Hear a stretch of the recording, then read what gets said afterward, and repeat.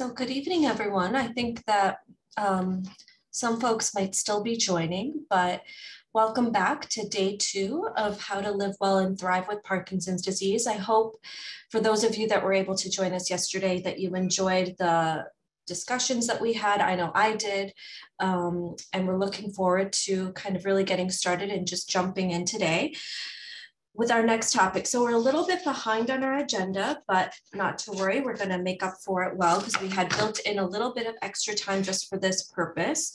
So we're going to be starting with finishing out that section about addressing care needs for a person with Parkinson's disease and discussing motor symptoms from both a physical therapist and neurologist perspective. So Dr. Quinn will start, and then following we'll go into the next sections where we'll hear from a person with Parkinson's disease, Mr. Smith, as he shares a narrative that he wrote about his journey with Parkinson's, and then move into a discussion about non-motor symptoms before our first break at 7:10. So hang in there. We have about an hour to go, and I'll pass the torch to Dr. Quinn.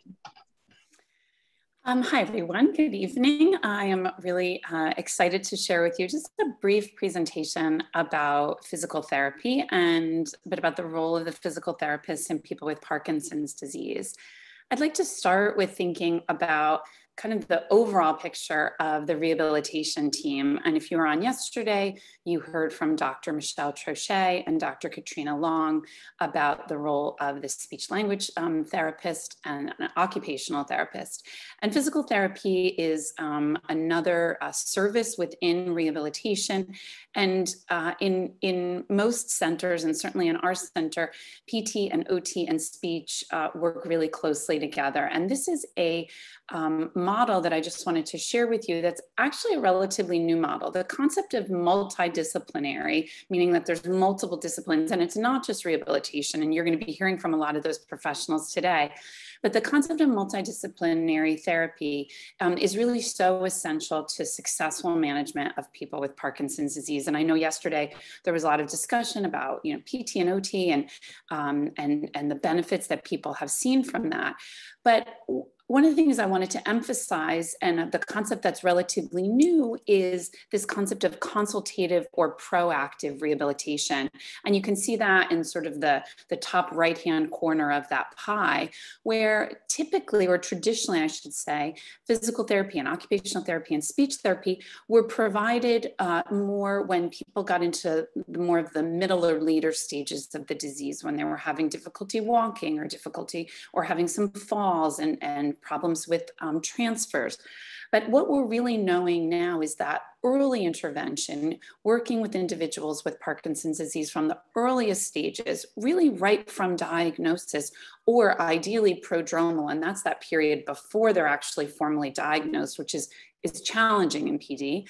But the earlier really we have the intervention, the better. And with the better, we think the outcomes can be. And this is, I think, just something I really want to emphasize, is that early intervention is so critical, but it might be more of a consultative methodology where you're not needing to see a PT, twice a week, for the duration of your life, but seeing a physical therapist or an occupational therapist or a speech therapist early on, something like 1 to 4 visits with kind of frequent checkups. And one of the ways we often think about this is sort of using the dental model, where you go to see your dentist every 6 months. We think it's important to see the rehabilitation team members, roughly every 6 to 12 months, and certainly when there is a change.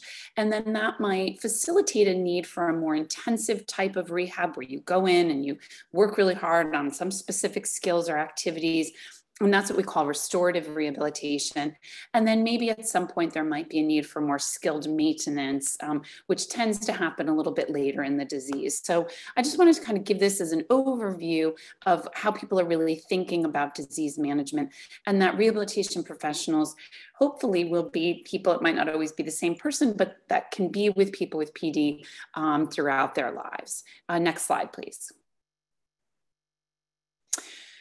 I'll be speaking about how to address motor symptoms from a physical therapist perspective. So what does a physical therapist evaluation entail? How can we get one?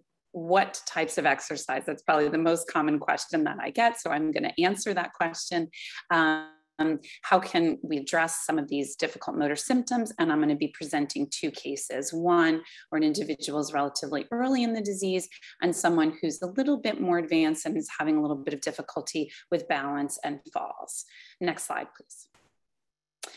What is the role of the physical therapist in Parkinson's disease? Well, I like to think of it sort of threefold. So the first is evaluation and management of gait, balance, and mobility problems. Walking is certainly the #1 problem that people come to see physical therapists for overall, and certainly that is true within Parkinson's disease. And I want to emphasize the evaluation piece in addition to the management piece, because getting a proper evaluation where a physical therapist really takes the time to measure your balance, to measure gait, to evaluate the specifics of walking mobility in a person with Parkinson's is really important. So that time to evaluate, as well as developing a comprehensive intervention or management plan. A big component of those management plans and the intervention is motor control exercises and what we call task-specific training. And Dr. Troche actually alluded to this yesterday when she was talking about speech therapy. Task-specific training is simply practicing the task that you want to get better at, right? So if you are having difficulty coming from sit to stand, practicing that task with some cueing, with some strategies, with some different training mechanisms that can be guided by the physical therapist or the occupational therapist. And Katrina also gave a really good example of some task-specific practice and strategies that people can use in coming from sitting to standing. So that's really a main component of management by physical therapists. And then the last, which I have to say is a relatively new area in physical therapy, believe it or not, is personalized prescription of physical activity and exercise. We've always prescribed exercise, but the emphasis on early management and using what we call behavior change interventions or things like motivational interviewing to really help individuals get involved in exercise, know what their community resources are, help them to overcome barriers. This has become a really popular and a really important area of physical therapy intervention. Next slide, please. So let's think about case one, which is Mrs. C. She's an individual who lives with her husband and she works part-time as a special education teacher and was recently diagnosed with Parkinson's. And she hopes to slow the progression of Parkinson's disease through exercise. There has been so much research on the benefits of exercise in Parkinson's, literally hundreds of studies that have shown a wide range of different exercises, from Tai Chi to boxing to balance training, to cycling, yoga, you name it, it really has been studied. And what we know is that many of these different types of exercises have benefits. They might have slightly different benefits, and some might improve balance more, and some might improve walking or strength, but they all have benefits. So for this particular individual, one of the things that she's also noticed that she's been walking more slowly and that she's not as strong as she used to be. And what would be the best exercises for her to do? One of the first things that I go to and that many therapists go to now are recently developed guidelines for exercise. And this is, again, based on those hundreds of studies that have been done, that we know now what the best recommendations are for exercise. And they fall into 4 categories: aerobic activity, strength training, balance, agility, and multitasking, and stretching. So an ideal program for someone with Parkinson's disease, really almost at any stage of the disease, is incorporating to some degree each of these components. And what do we mean by aerobic activity? Aerobic activity means getting your heart rate up, right? Breaking a sweat, getting into a certain percentage of a maximum heart rate where you really feel like your heart is pumping and you're working hard in activity. And we often call this moderate to vigorous intensity. And these are things like brisk walking, almost like up a hill, or really fast walking, things like running, cycling, swimming, elliptical trainers, those kinds of things.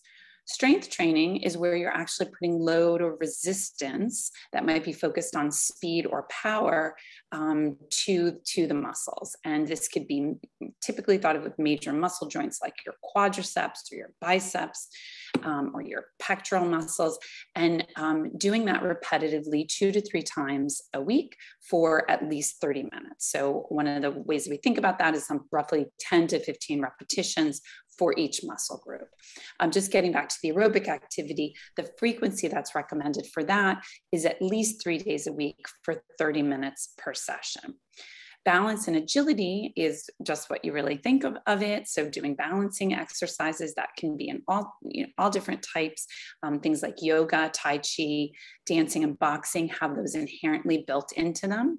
And the idea with this is to perform this 2 to 3 days a week with daily integration as possible. Some things I tell my patients is, if you're standing at the kitchen counter, practice standing on one leg or standing with a narrowed base of support.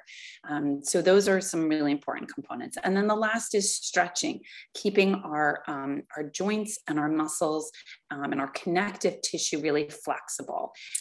We often think about things like our hamstrings as being something that we would stretch, but there's so many other muscles and joints that are particularly important in Parkinson's disease.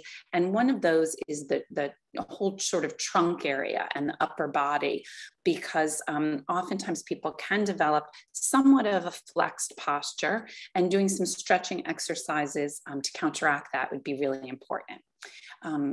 Hiral, could you just go to the next? So Mrs. C reports having some apathy and difficulty getting motivated to exercise. So we can tell Mrs. C, these are all the exercises you should do. And let's think about what would be some things that you'd want to do.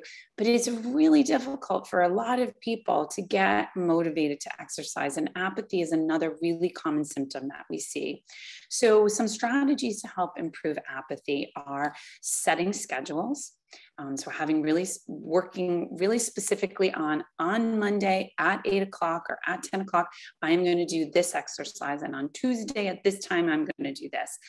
Posting it and tracking it, even if it's up on a refrigerator wall, or if you want to be fancy, you can get a Fitbit or some sort of wearable device, or use your calendar, but really tracking it and scheduling it.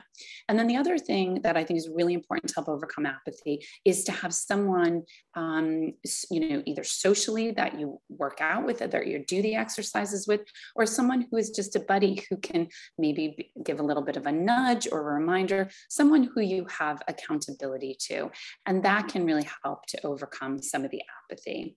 And then the last thing I would just say is trying to identify what the barriers are. One of the really simple things that oftentimes people have is like, I don't know where to exercise. I don't know what to do.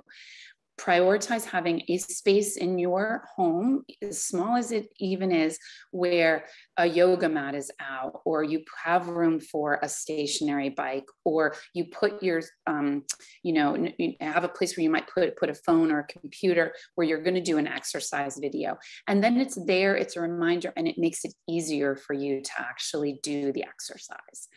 On to the next case. So case 2 is Mr. G, and he is retired. He lives with his wife in New York City. He was diagnosed with Parkinson's disease 10 years ago, and he's had 2 falls in the last 3 months while moving from his living room to the bathroom.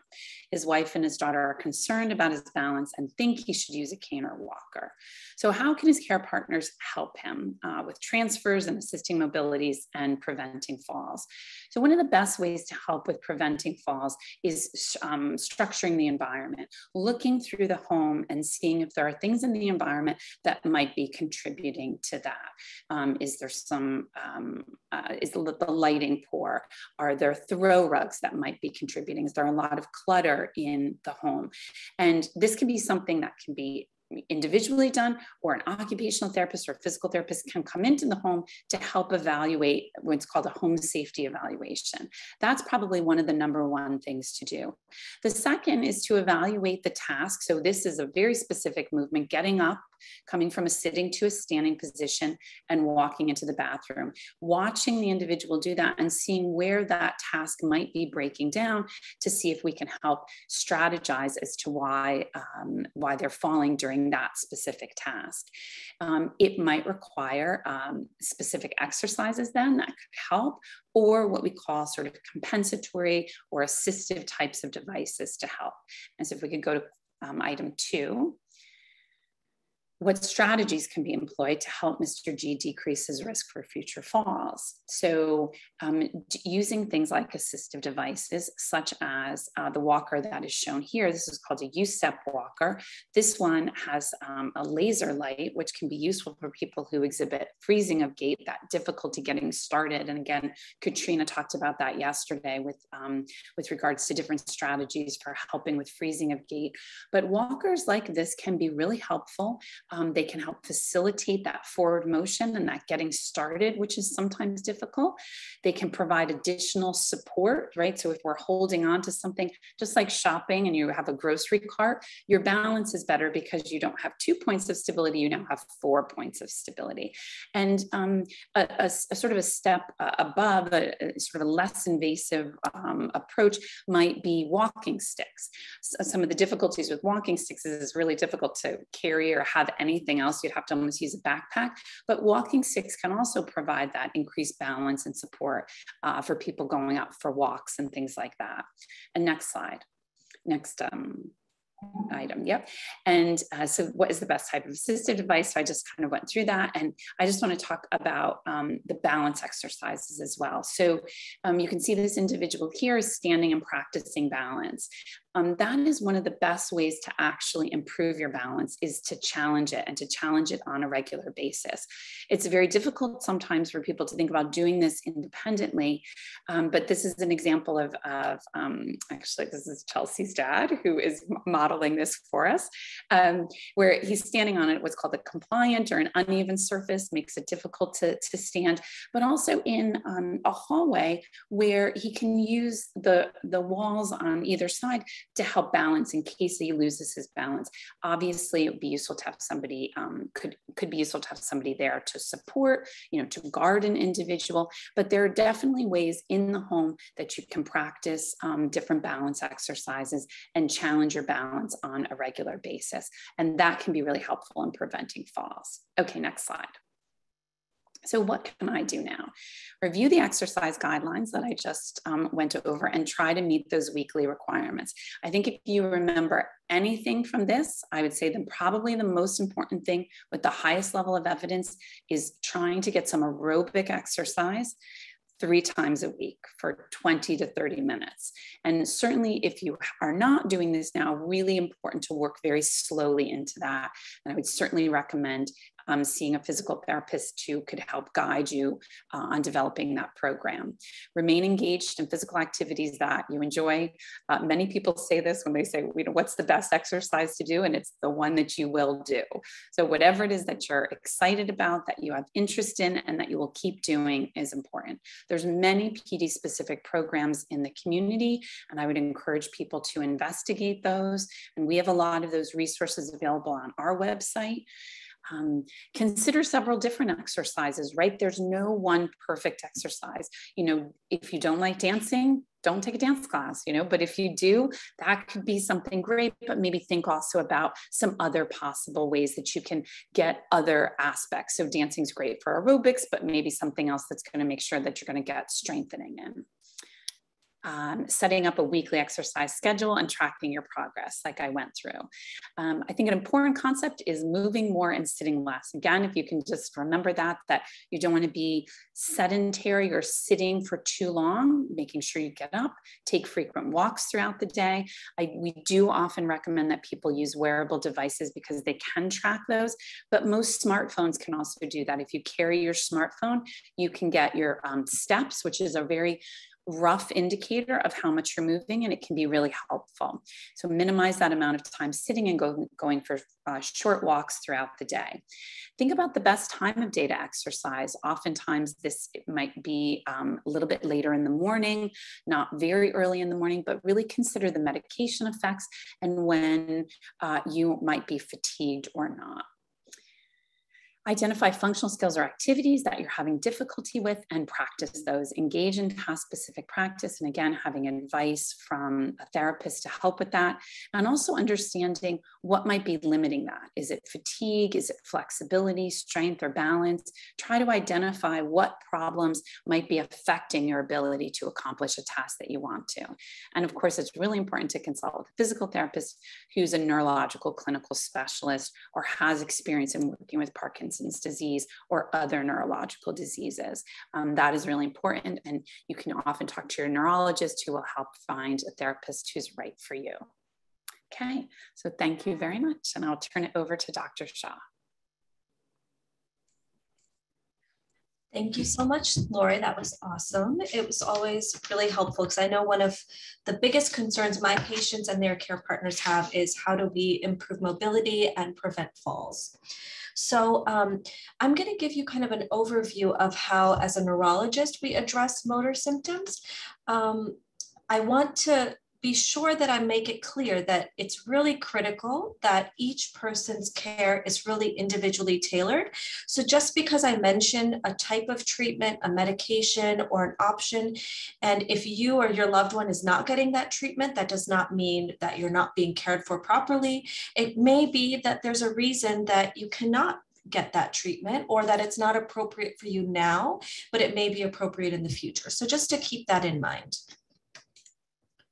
So first though, before we even get to treatment, I wanted to take a moment to just think about, once someone's diagnosed with Parkinson's disease, that diagnosis has been made, what's next? I think sometimes we often jump to what's the medication or referral to physical therapy, but I do think we need to take a moment to digest what it means for the person with Parkinson's as well as their family and loved ones.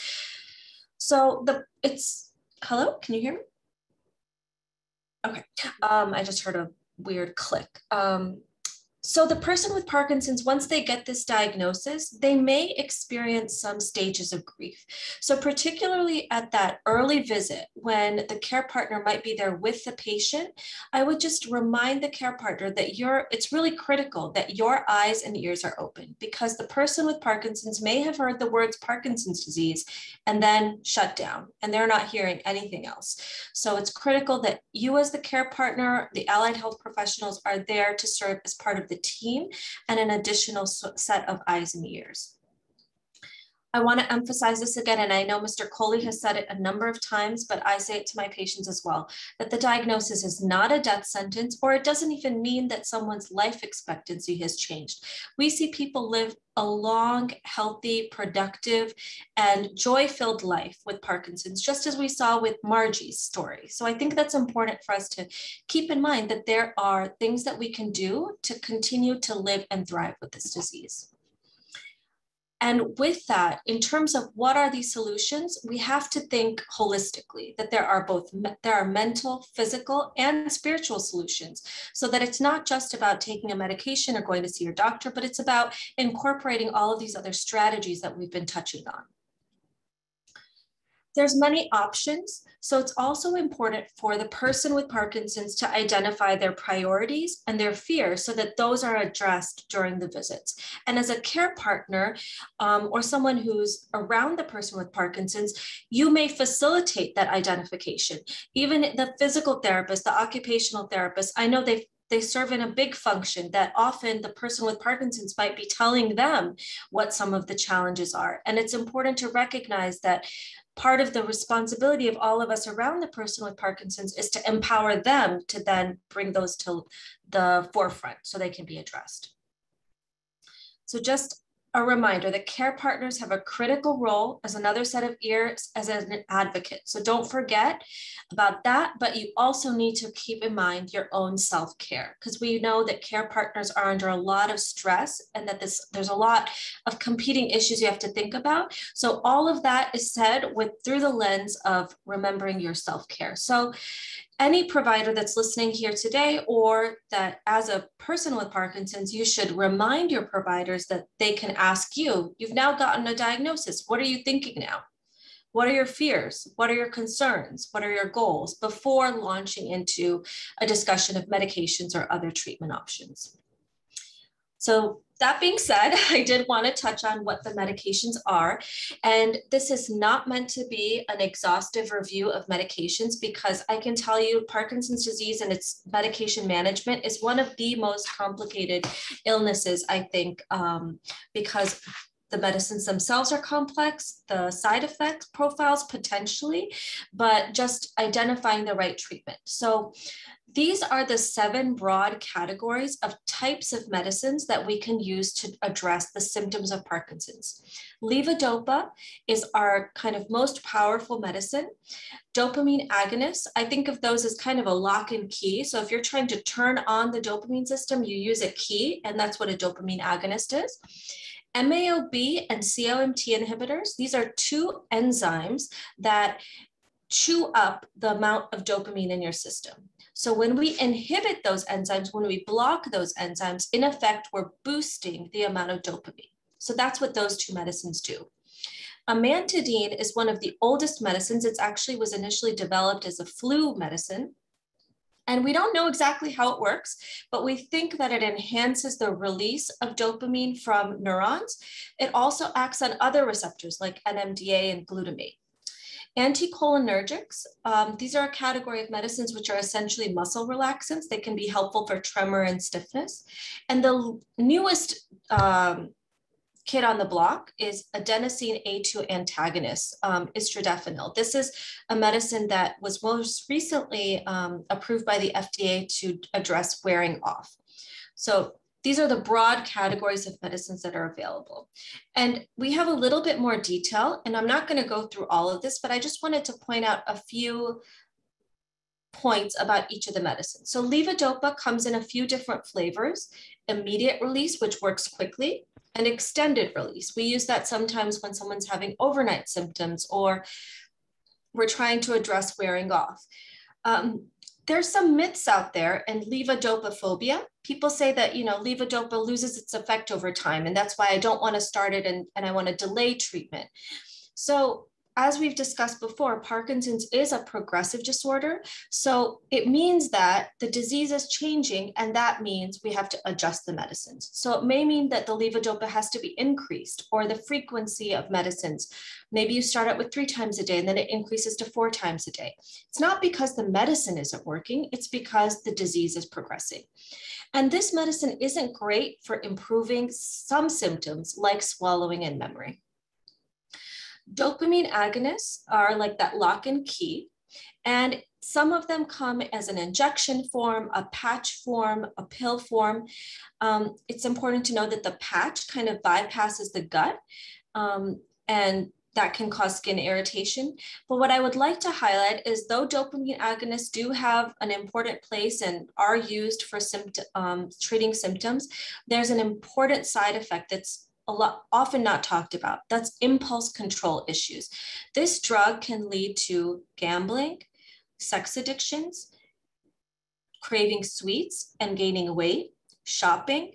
I've had patients who unfortunately, got addicted to shopping online, or became addicted to Facebook, or unfortunately became gamblers. So it's important to recognize that could be a side effect of this medicine. It can also cause sleep attacks, meaning you fall asleep suddenly, which is really critical to know, especially for those of us that drive, because if it happens while you're driving, that's very dangerous. MAO-B inhibitors, one thing I'll just mention is that it's important, these need to be stopped before surgery. COMT and COMT inhibitors are meant to prolong the action of levodopa. So they're good for people that have the up and downs, the wearing offs. Amantadine and anticholinergics both can cause side effects, including dry mouth and constipation, as well as confusion and hallucinations. So both of these medicines tend to be better tolerated in younger patients. And then the newest kid on the block, Narayan's or istradefenil, it's an antihypertensive, but it's being used to try to address wearing off.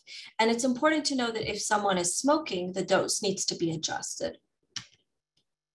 So I wanted to talk a little bit about one a couple of issues related to motor symptoms that change as the disease progresses. One is called wearing off. So Parkinson's has this very unique phenomenon where people experience ons and offs. When they take their medicines and they feel it working, some people, not all, feel that their movements have improved. And then they feel when the medicine wears off. So it's like a light switch. They feel on and they feel off. This is a little depiction from the Parkinson's Foundation of a model of this, where you take the medicine and the blue line represents the medicine as it's peaking and then it comes down, and people feel that. Not everyone experiences this, what we call a short duration response. That's a complicated way to say not everyone experiences the wearing off. Some people take their medicines, they don't really feel a difference.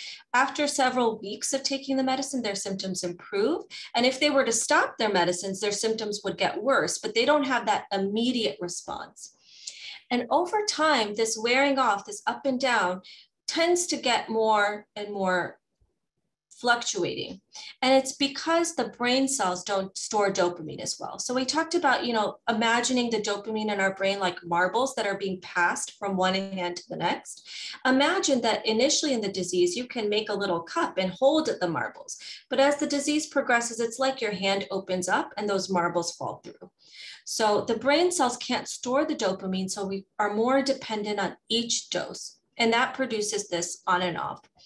And as much as people's motor symptoms, like they become stiff or slow, can get worse, they can also have non-motor symptoms like anxiety, sweating, or abdominal discomfort that go along with this up and down.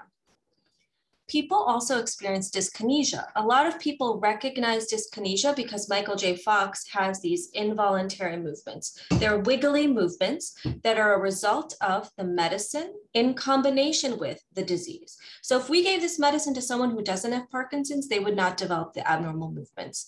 And if we take the medicines away from a person with Parkinson's, the abnormal movements go away. So that is a phenomenon of Parkinson's disease motor symptoms. And we have some tricks up our sleeve of how to address them. Now, sometimes when medications either aren't providing a sufficient control of symptoms, we have a couple of what we call advanced treatments to address symptoms. And I just want you to be aware that these exist. One is called deep brain stimulation. It's a brain surgery where someone makes a cut in the skull or skin. They make a hole in the skull and they put a wire into the brain, and that generates a signal that overrides the abnormal signal that the brain is producing. This wire is kind of tracked underneath the skin, and there's a battery pack that sits in the chest. This is all kind of invisible. So when someone has this procedure, you don't know it. And this procedure is helpful for tremor that's not well controlled with medicine, the motor fluctuations or this on and off, and the dyskinesia. It doesn't help other symptoms like memory or falls, and it can affect one's speech and language. A newer treatment, but it's relatively old now, is called Duopa or levodopa intestinal gel. It's like an insulin pump, except it's a little tube that goes directly into the jejunum. It bypasses the stomach, and it's a continuous gel, just like an insulin pump gives you a little bit of insulin every day. I wanted to touch on self-management, which I think is really important. And I'm mindful of the time. I know that I'm going a little bit over, but I'll be quick with this. But I think it's really important to recognize that, the person with Parkinson's has a role too. So as a care partner or as an allied health professional, it's our responsibility to remind the person with Parkinson's about all of these 7 tasks that are so important to managing one's own symptoms. One is medication management, so taking medicines, but also monitoring for side effects. Second, leading a healthy lifestyle. That includes a healthy diet, physical activity and exercise, we've heard is so important. Complementary approaches might be included, like meditation or acupuncture, and ensuring someone's getting adequate sleep. Self-monitoring, so taking notes, maybe using wearables, observing your daily life, recognizing the emotional or other impacts of your symptoms. Using psychological strategies that might be joining a support group, recognizing anxiety and depression, doing self-care. maintaining one's independence. So if someone is having trouble dressing, bathing, that's the reason we urge them to do occupational therapy, because we want to identify aids to help them to remain independent, even if it takes them longer to do some of these tasks. Making sure one's engaged in hobbies and socialization. If the pandemic has taught us anything, it's that being isolated really does affect our physical and mental health. And educating yourself. So, getting knowledge and information, but it's important to look at good resources. So I hate it when my patients Google, because there's a lot of bad stuff out there, but look at reliable information from places like the Parkinson's Foundation, American Parkinson's Disease Association, and the Michael J. Fox website. And of course, your doctor and the rest of your team. So with that, I think that for the interest of time, I'm going to skip the cases.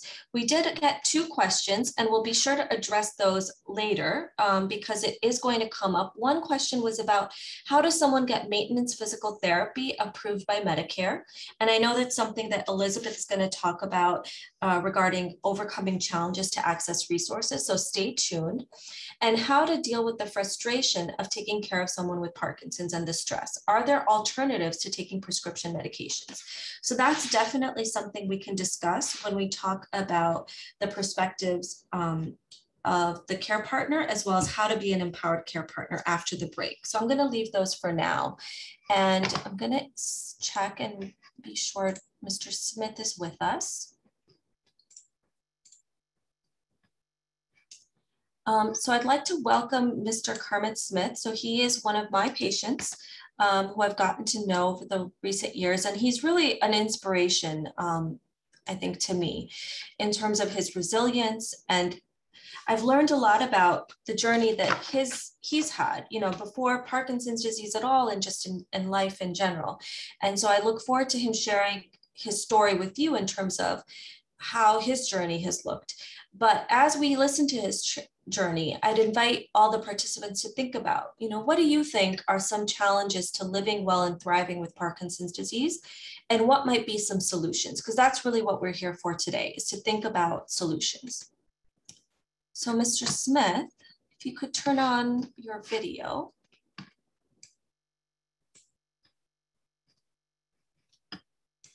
There you are. I'm going to mute myself.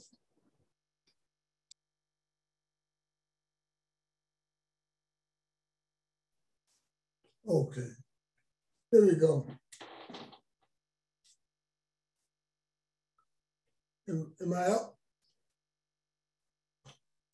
Yep, you are. Okay.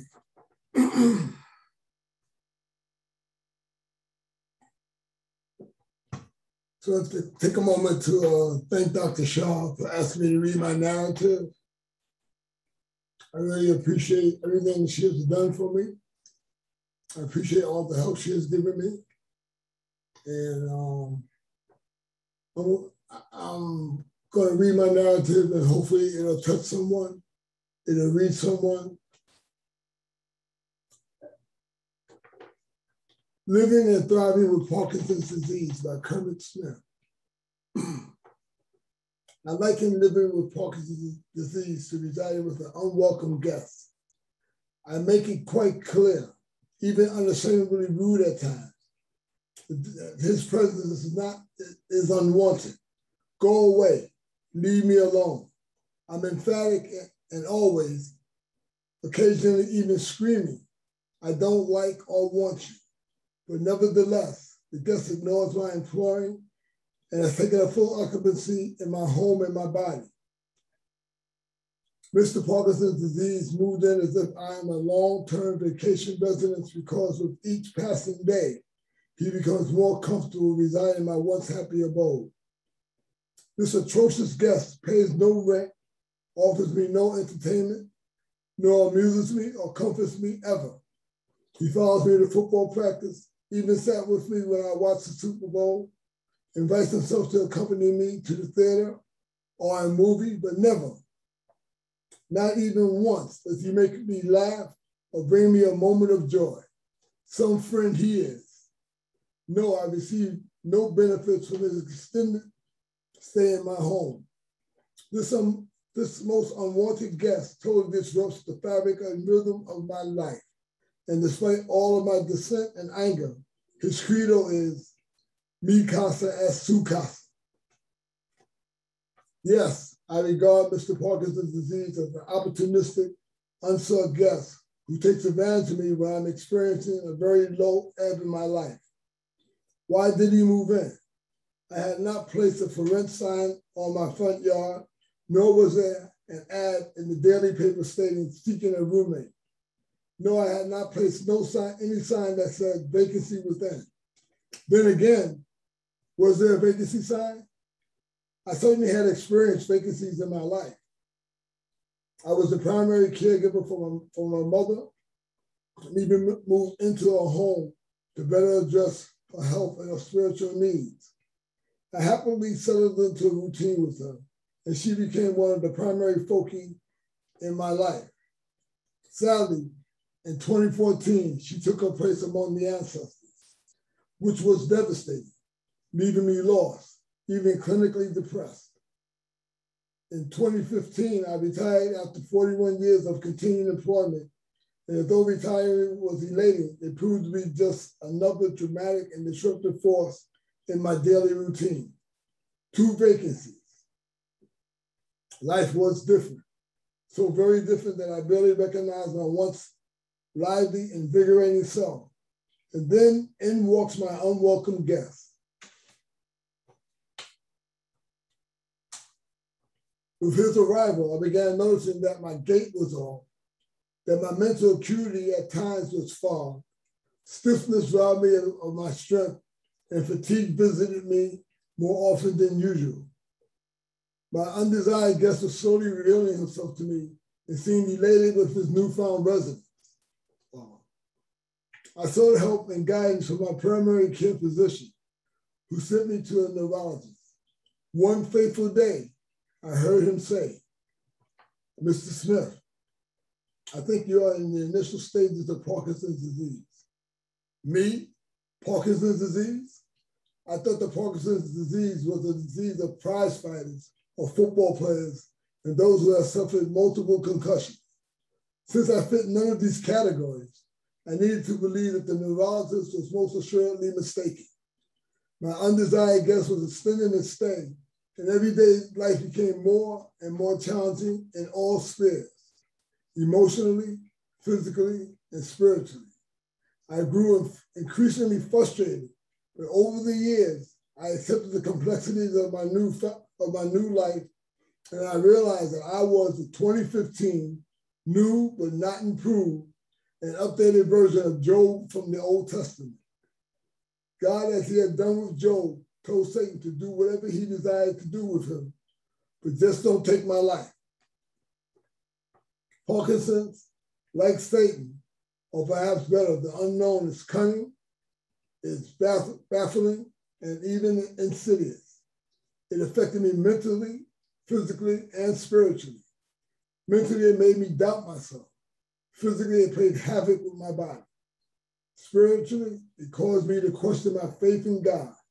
And in the end, God revealed to me that Mr. Parkinson could not inhabit my body or my home without me and God having a say in the parameters of his stay. I could not go to tennis court and evict him because of his squatter's rights.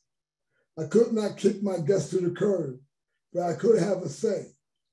Daily, I discovered ways to make my guests less comfortable and me more at ease with his presence.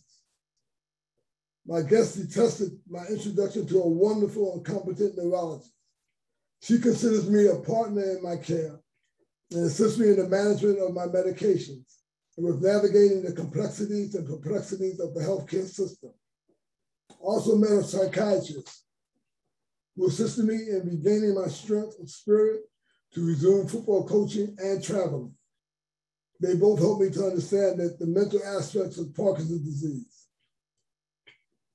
The physical aspects were fairly easy for me because I believed in keeping my body in good condition.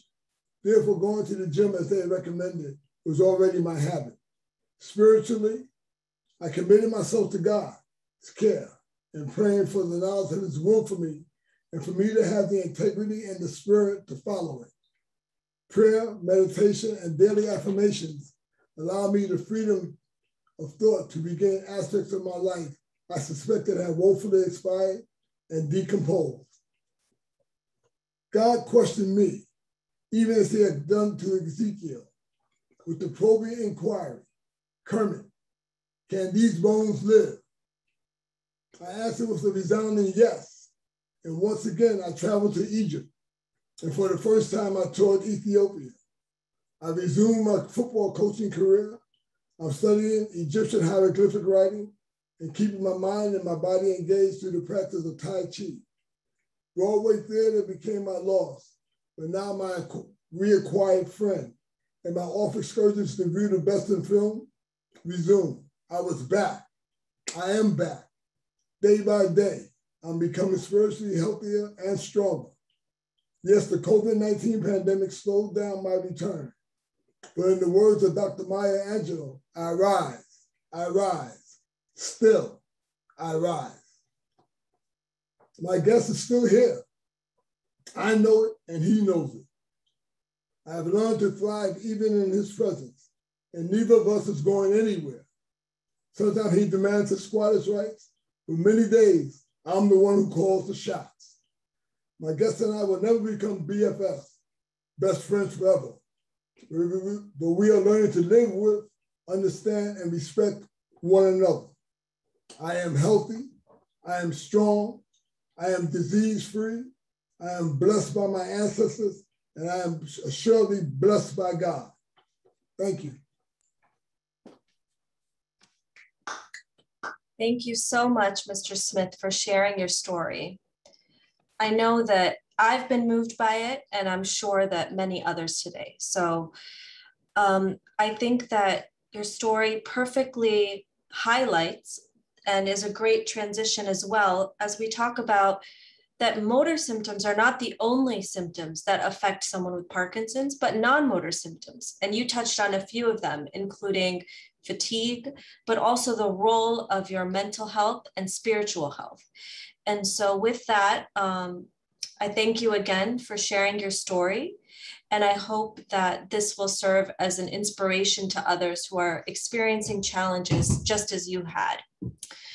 So with that in mind, it's a hard act to follow, but we'd like to kind of keep moving on and discuss what are the care needs of a person with Parkinson's from a non-motor perspective. So we'll be hearing about what these non-motor symptoms are, which may be some terminology that some are not familiar with. And so we'll review that. But we'll be hearing from Dr. Stephanie Assuras, who's a neuropsychologist, Dr. Benzi Kluger, who's a neurologist, but also a specialist in palliative care, a nutritionist, Ms. Shoshana Genack, and then I'll round out the conversation from my perspective. So without further ado, I'll turn it over to Dr. Assuras. Hi there. Thank you so much, Dr. Shah. Can everyone hear me? Wonderful. Thank you again. It's such a pleasure and honor to be here and hear everyone's perspectives. I'm learning a lot myself, so thank you again. So I'm just going to speak a little bit about cognitive changes that we know can occur in Parkinson's disease, and so we'll address a little bit more about what that looks like, how to recognize these difficulties, how to go about evaluating cognitive changes, who should be evaluated and why. And maybe most importantly, the steps after an evaluation, which hopefully include ways to manage some cognitive changes. Next slide, please.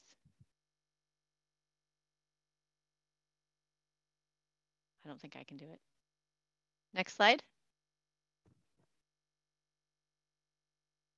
Anyone?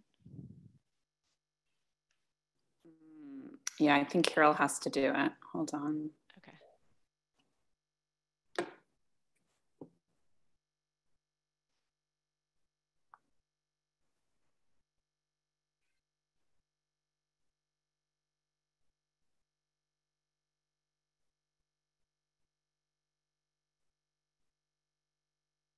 Oh, there, I think she's, yep, there we go. Okay, great. Thank you so much. So this slide really just demonstrates that cognitive changes aren't uncommon, but can certainly vary in severity and time of onset throughout the disease course. And here to the right, I've really just listed some of the most common complaints that these were actually provided by members of a cognitive strategies group that I lead, and I'll talk about that in a moment. But some common complaints are things like forgetfulness or short-term memory problems, trouble coming up with a word, which can impact communication, difficulty expressing thoughts clearly and sort of maintaining a train of thought, concentration difficulties, multitasking or keeping up with multiple conversations at once, some overall slowness of thinking. And if someone's experiencing these sort of changes and wants to better understand why and again what to do about it, that's when a referral for a neuropsychological evaluation is usually done. Some things that we look at are whether or not these changes are related to Parkinson's disease versus just changes that occur with normal aging. We know that cognition doesn't stay the same throughout our lives, and it's hard to know exactly what the cause is. It's hard to be objective and to really know what's normal for aging. Also, an evaluation might be indicated if someone wants to understand severity. So how bad or not bad are these symptoms or are these changes, which can really guide a referral for certain types of supports that someone might need cognitively. And then finally, if there's an intervention that's warranted. I think next slide. Great. So at that point, when it's determined that there are some changes, I want to better understand them, usually a neurologist, although other providers can, but typically a neurologist will refer for a neuropsychological evaluation. And I know other providers, I think Dr. Quinn was talking about it earlier, talking about a good evaluation, an appropriate evaluation is really critical in guiding treatment recommendations. So I just want to walk you through sort of the practical steps of a neuropsychological evaluation. Oftentimes people aren't quite sure what that means. We just say, come for 2 to 8 hours and we're going to do some things. But really that's a big range, but I can be a little bit more specific. So usually you should expect to be at this type of evaluation for maybe a little bit longer than your typical doctor's appointment. It can take, I would argue, 2 to 4 at the absolute most. I'm speaking sort of pre-COVID, although I will say we now do a lot of remote evaluations quite effectively, but just sort of the typical standard evaluation is done in person. As you can see in this picture here, it's usually done at a table. The examiner is on one side. The patient is across the table. It starts with a clinical interview, which is, I think, very common for all of these types of evaluations. We want to understand the history, in terms of symptoms and just your personal history, as well as other relevant factors. So we know a lot of things can impact cognition. Obviously a disease process, a neurological process, but other things like sleep or mood changes, other medical conditions, vascular risk factors, all of these things can impact cognition. And that's relevant when we, again, are ultimately making treatment recommendations. And then after that 30 to 60-minute interview, there's about 1 to 3 hours. I know that's quite a range. I would argue on average, it's about 1.5, 2 at the absolute most hours of, and that's a change. If someone's had a neuropsych evaluation years ago, they were much, much longer. We have learned what's effective and we've learned how to streamline quite well now. But the tests are usually paper, pencil, question, answer type tests. Each test is just a few minutes long, but we do many because we are measuring many areas of cognition. We're looking at attention, problem solving, memory, language skills, visuospatial skills. And so some examples might be just repeating things after me, drawing a picture, looking at a picture and completing a puzzle, making blocks look like a particular picture, drawing something, understanding definitions of words. Again, each test is usually just a few minutes long. Some of it, as you can see here, involve manipulating items. Oftentimes it's really just answering questions. After that battery of tests is complete, we take the scores on the test and we compare it essentially to a database of individuals who, with similar demographic variables, so we can get a sense of whether or not those scores fall in a normal range. In the same way that lab results, there may be a range of what's normal, but there's sort of statistical methods that we use. And then usually what happens is about a week later, individual returns, ideally with family or care partners, to discuss what the results mean. So if we do see that there is a change, we want to, our job is to identify certain patterns that are associated with different parts of the brain, different processes that we know, to understand what's causing the change. That's oftentimes the first goal. What's causing these cognitive changes, if indeed we see a cognitive change? And then we can identify the strengths as well. So yes, we're identifying some weaknesses, but also some strengths, which we'll utilize in treatment recommendations. Understanding then the severity or lack thereof of these cognitive changes. That's particularly critical when we're identifying areas that need support. So for example, if we really are seeing a trouble with short-term memory, we might make a recommendation that reminders for taking medications is going to be critical, because we know where there might be this particular cognitive deficit. Whereas if we're just seeing slowing, maybe reminders aren't the most important recommendation. As I mentioned before, it's useful to know what's working quite well, and that can be a focus of maintaining or even gaining certain independence or autonomy and confidence. I think sometimes when there are changes, oftentimes there's a response to sort of remove responsibilities for safety purposes. That might be indicated sometimes, and we'll make those recommendations when that's the case. But other times we're identifying areas that can really be used as a way to increase sort of mastery and independence, even if it requires monitoring. I think that can be a really useful outcome of our evaluation. And as I said before, we originally saying that we want to identify the cause. And if we find that the cause is something other than disease related, and it might be due to other factors such as sleep or mood, we can then make recommendations based on that. So once we make those recommendations that we discuss in that feedback session, we sort of discuss that with the patient, provide the information to the other team members. But one specific recommendation that is carried out by the neuropsychologist can be cognitive remediation. So I think one difference with neuropsych evaluations is it has historically been a service just of assessment and diagnosis. And there's not a lot of neuropsychological treatment. That has oftentimes been done by psychologists who specialize in rehabilitation centers, and neuropsychologists have just provided an assessment. And I think that's starting to change, and I think that's for the better. So I'll talk just briefly about cognitive remediation. Next slide, please. I think one of the biggest take homes with cognitive remediation treatment to understand it is that evidence-based treatment today is typically strategy-based rather than skills training. And what I mean by that is that the focus of treatment is learning compensatory strategies, such as an external tool or even an internal tool or strategy to help manage an area of cognition that isn't working quite as well, rather than practicing a skill. So a lot of times I'll have patients come and talk about, playing a computer game or getting better at a particular puzzle or a game, again, on the computer. And although that, if it's enjoyable, that can certainly be engaging and positive, there's not a lot of evidence showing that generalizes into real world improvement in cognition or real world improvement in functional ability. And so what we found, the evidence has shown, and many studies has shown that, again, the most effective thing is having some guidance into developing strategies to help. So for example, using a notebook. And I know that sounds simplistic, or that, sure, it's common sense to write things down. But oftentimes people believe that using a notebook or writing things down may weaken their memory. They're not practicing the act of remembering. They're relying on a crutch, I've heard patients say.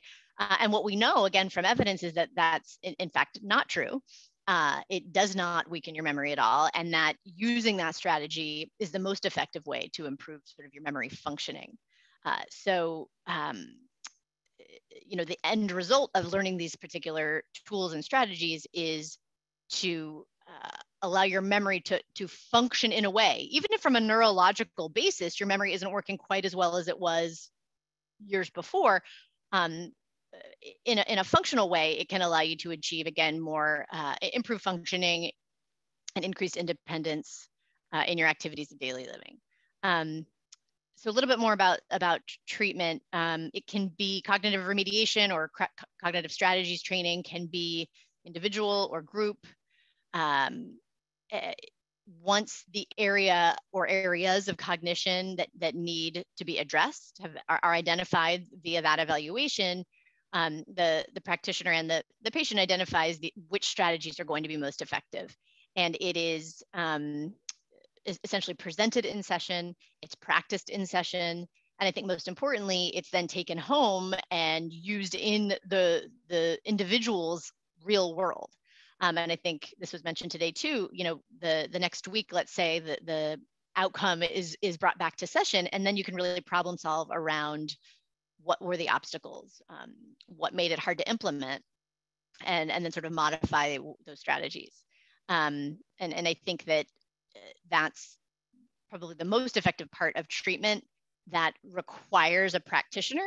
You know, you can learn about these strategies by reading a book, and that's certainly helpful, but to really have someone that you're problem solving with about sort of managing the obstacles, figuring out what works for the individual, I find to be one of the most effective parts of treatment.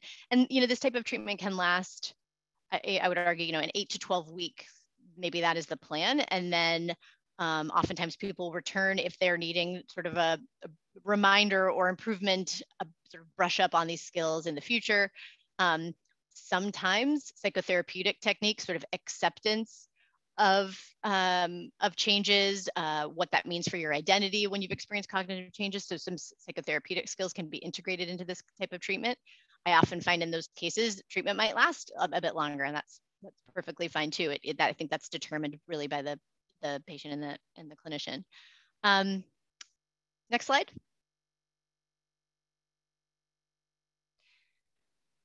So just wanted to give another just brief example of what we might do. This is actually from this is a slide from one of the groups I run. I was just mentioning individual treatment examples, but this can also be done in a group setting, which I think is also really helpful to have individuals share experiences with themselves. I find that to be something I never get out of individual treatment, is just seeing the sharing of ideas and obstacles, and helping one another sort of determine ways to manage that. But again, just an example. So we don't spend the session, again, practicing a skill in an abstract way, but with a game or anything like that, but really talking about practical things. So one of the exercises was thinking about having a location for important items, so to help prevent misplacing of things. So identifying a specific container in a specific location.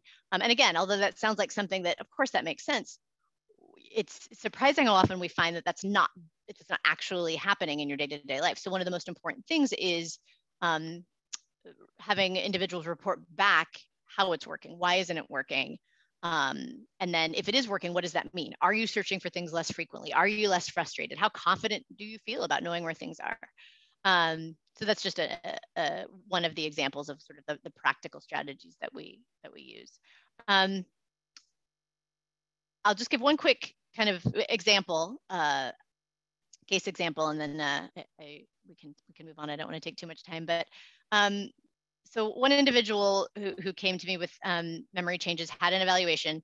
It was determined that there was a weakness or a change greater than we would expect for age with the efficient learning of information and recalling later. So learning new information, short-term memory. This was affecting things like memory of past conversations, which made it slightly harder for him to communicate with others because he was concerned about repeating himself. I don't remember what we talked about. I might say it again. I've been told I've repeated myself. So he was becoming more socially withdrawn. So it was sort of impacting something more than just memory. It was interfering with the relationships.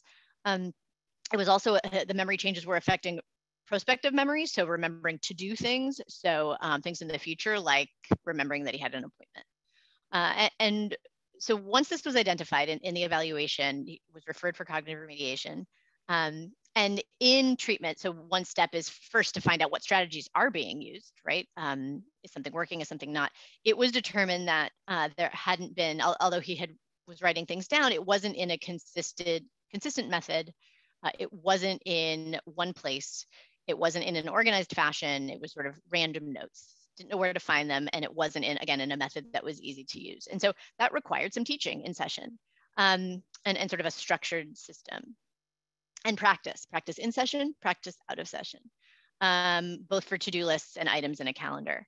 Although he was able to do that quite well, the next obstacle was, great, I'm creating this calendar, I'm writing things down, but I'm not looking at it. So great that I'm writing it down, but then I still forget what I have to do because I'm not reviewing it in any sort of regular way. So then there was an additional strategy of setting an alarm and creating a routine to review the calendar twice a day. So right after breakfast and then in the evening, right before bed. So in this way, you have two opportunities to review what is going to happen. So this is really specifically addressing the prospective memory. And what I really loved is that he added a strategy. He decided that at the end of the day, he was going to, in addition to just reviewing what had to be done the next day, he was going to review what he did do during that day and start to write how he felt about the activity, sort of his reaction to what happened. And not only did that sort of add an emotional component that made some of the memories more salient in terms of what he did, but it served as a diary, and he could then review back and have a little bit sort of richer description of how his time was spent and what he was doing, which also enhanced his retrospective memory. And so this is just an example of how one very specific cognitive strategy can kind of evolve into something bigger, and how this kind of treatment might work for an individual with memory changes in Parkinson's disease. So thank you so much for your time.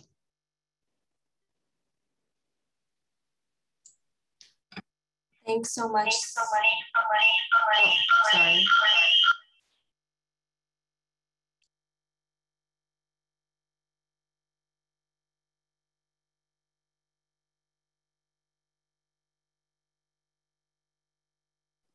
You're muted, Dr. Shah.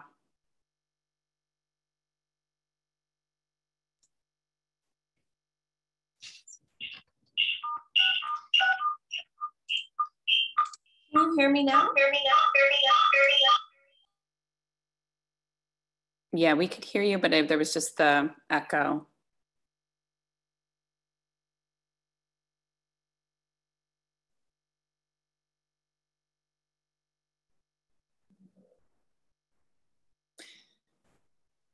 Do you want me to? Yeah, it might. I can go ahead and introduce. So I think next up is Dr. Benzi Kluger, who is going to be addressing non-motor symptoms as well from a palliative care perspective. Great. Hi, thanks for having me. And I'll address some of these questions here. The first one, which there tends to be sometimes a bit of confusion on. If people have heard of palliative care, very frequently they associate palliative care with hospice and with cancer. And so to kind of address these myths and take a step backwards, I'll start by defining palliative care and then talk about how it applies to Parkinson's. But palliative care, broadly speaking, is really just a way of saying person-centered care. So a way of taking care of, in the words of our palliative care founder, Dr. Cicely Saunders, the total pain of a serious illness. And if you remember back to Kermit's story, having Parkinson's, there's no doubt a physical component to it. But the total pain of Parkinson's goes beyond that. It can be spiritually challenging. It can be emotionally challenging. It can affect us socially. Parkinson's disease is an illness that does not just affect one person. It affects a couple, it affects a family, sometimes it affects a community. And so putting all those things together, what palliative care is, it's an approach to the care of people living with serious illness that aims to improve quality of life. And when I say people affected by serious illness, I mean both patients and their families, by addressing the whole person, meaning addressing spiritual challenges, emotional challenges, difficult symptoms, things like pain, depression, constipation, and also some social logistics and getting extra help. One of the things that's also confusing about palliative care is that we use the same term to refer to two distinct things. So palliative care is an approach to care, and palliative care is an approach that anybody on the healthcare team can take, and I would argue anyone on the healthcare team should take when they are caring for somebody with a serious illness like Parkinson's. Palliative care is also a medical specialty, sometimes called hospice and palliative medicine. And there are people who do extra training to become palliative care specialists.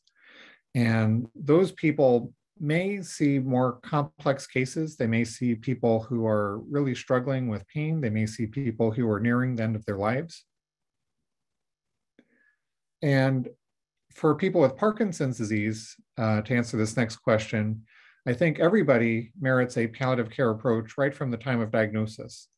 And so taking on a palliative care perspective at the time of diagnosis means recognizing that people have a need not just for information, but also potentially for emotional support, potentially for a roadmap to help them to get their bearing and find out what the road ahead looks like and help them to make plans. It may mean giving them support on how to talk about Parkinson's with their friends or family. And then throughout the course of the illness, there may be other palliative care needs that come up. For example, working with non-motor symptoms such as pain or depression, taking on life challenges such as perhaps having difficulties being able to work, needing to modulate or modify how you enjoy yourself or even how you define yourself and wrestling with ideas of identity when this uninvited guest of Parkinson's disease suddenly joins you. And certainly for people with advanced disease and for people who are nearing the end of their life, palliative care becomes very important. And the palliative care approach at that point for a lot of people is really about how do I spend as much time as possible out of the hospital and with my family. And that falls under the term of hospice, which in this country is designed for people who have on average 6 months or less to live. But people can live longer than that. Sometimes people do better on hospice. My record holder was on hospice for 6 years. I have seen people graduate from hospice, and sometimes that happens because when people are allowed to stay at home and avoid hospitals and focus on what's most important to them, they do better. So palliative care can help in a number of ways. So palliative care can help with providing a roadmap and guidance to help plan for the future if that's important to you. Palliative care can help with care partner and family support. Palliative care can help with emotional support, difficult symptoms that are sometimes hard to address or hard to find somebody who wants to address them, like pain. And also sometimes with social support or getting extra help at home. So if we look at these two cases, so the first one, Miss S, who is a care partner to her mother. She is the only care provider. She manages her mother's medications. She is working. She's overwhelmed. And what can we do to help support Miss S? So with a palliative care approach, one thing I would say is that palliative care almost always involves a team. And so I, as a physician on the team, might work with Mrs. S to let her know more about what the future holds, more about what's most important, perhaps education on medications. We would likely have a social worker on the team who may be able to help getting extra help at home, may provide resources for Miss S, including the potential that she might be able to be paid for some of the time she spends as a care provider, and that may allow her to find a better balance in work, may help her find connection to other resources. And then certainly counseling, which can involve a chaplain or can involve other types of counselors to make sure that we talk to Miss S about both sides of her experience. So help her with her grief and her struggle and her burnout. And also see if there are ways that we can find joy and meaning and connection in her life and kind of reinvigorate her by talking about how meaningful it is that she is able to be and has the ability to spend this time with her mother and has the ability to give back to her mother for all her mother gave to her. For case 2, Mr. R, a gentleman with Parkinson's, has pain and is depressed. And so again, if we're thinking about the total pain of serious illness, there's the physical pain. And so part of this may be finding the cause of his pain. In Parkinson's disease, sometimes that can involve orthopedic problems. Maybe he has a frozen shoulder and there are stretches or physical therapies that can be done. Sometimes it involves muscle tension, and Botox or changes in medications can help. Sometimes we use pain medications to treat pain or to allow people to be more functional.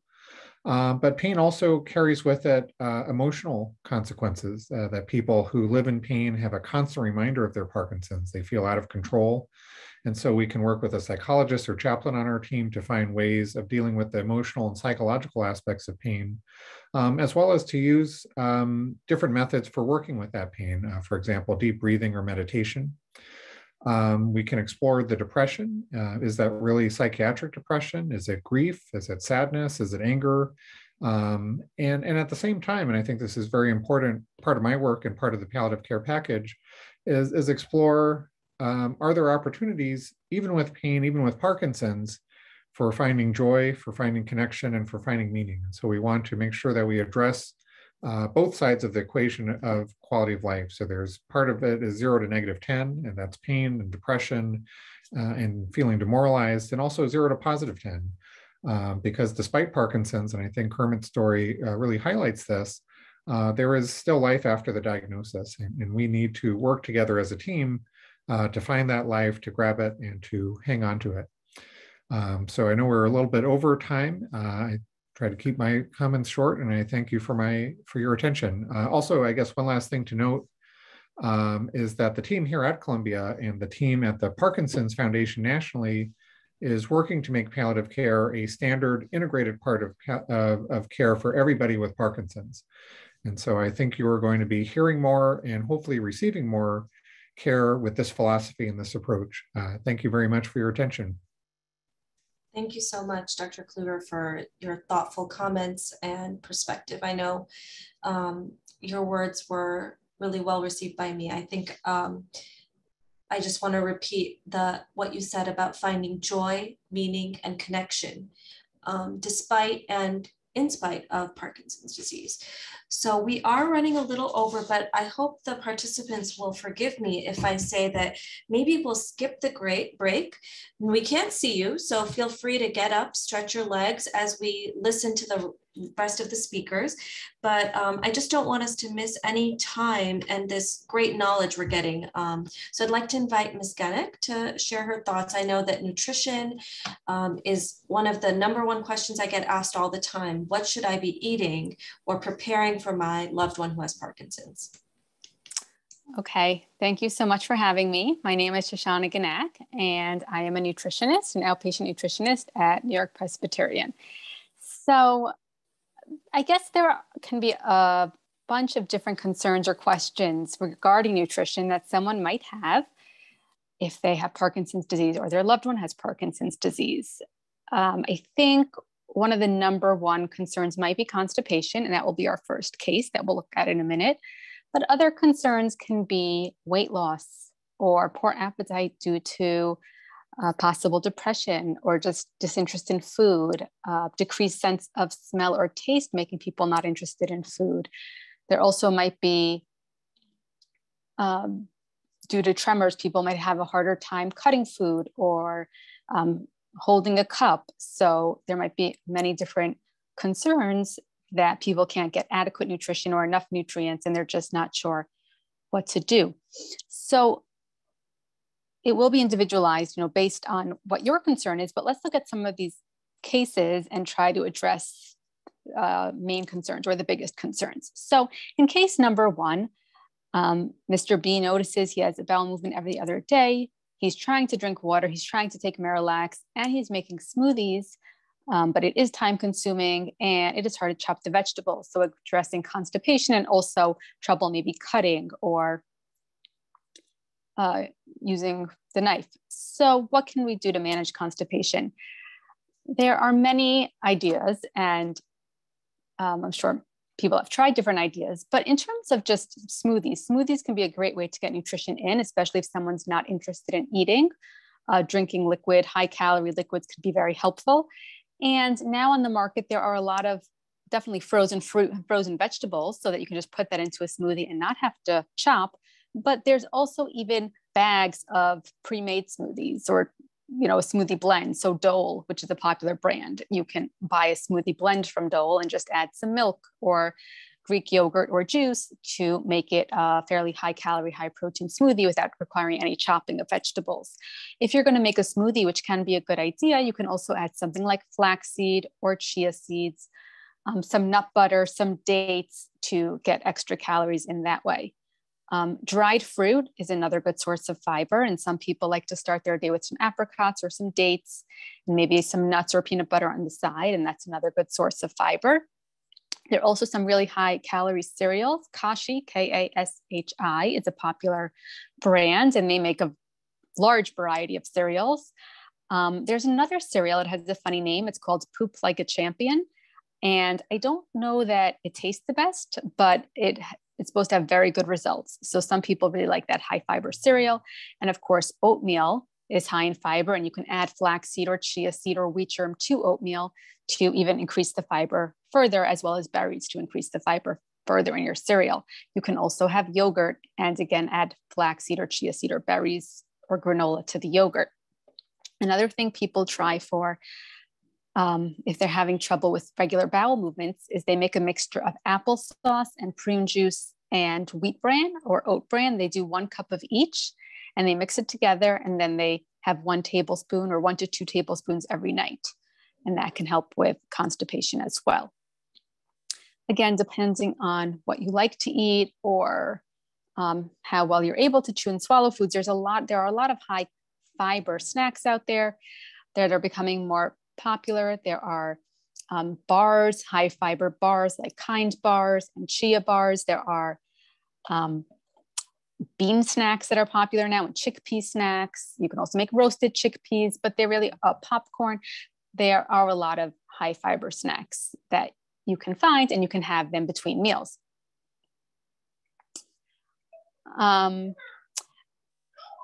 Another thing that we want to remember on top of fiber, on top of trying to increase our fiber, is that you want to drink a lot of fluid. You want to make sure you're getting a lot of fluid during your day, because fluid is going to be very important to stay regular. And you want to aim for maybe at least 8 to 10 cups a day, and try to keep fluid, or try to keep a water bottle, a reusable water bottle with you if you're watching TV or if you're on the go, to remember to drink.